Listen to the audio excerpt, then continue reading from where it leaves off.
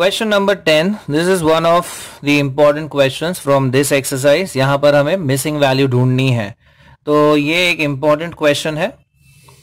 अब question given है, given the following information, age groups दी हुई है यहाँ पर 0 to 20, 20 to 65, 65 and above. Population in each age group is mentioned and number of deaths में 350, 650। यहाँ पर मिसिंग वैल्यू है x, ये हमें ऑब्टेन करनी है। So the question is, find x if CDR of this entire population is 13.4 per 1000. तो यहाँ पर CDR की वैल्यू दी हुई है and we know the formula for CDR is summation D upon summation P into 1000.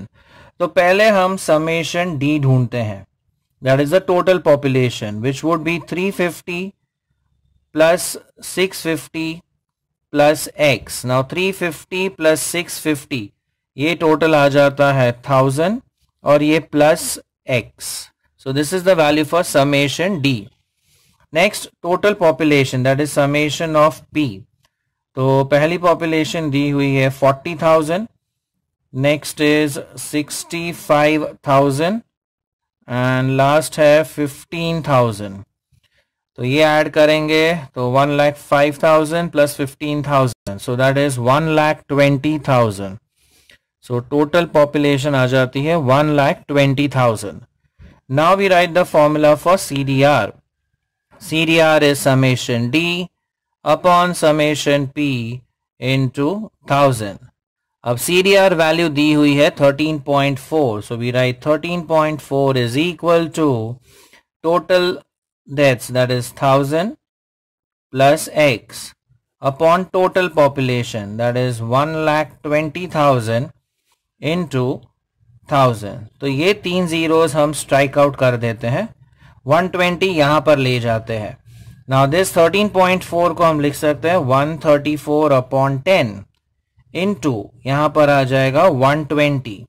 तो right hand side में you get 1000 plus x.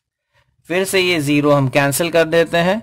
So finally we get 1000 plus x is equal to, now 134 into 12.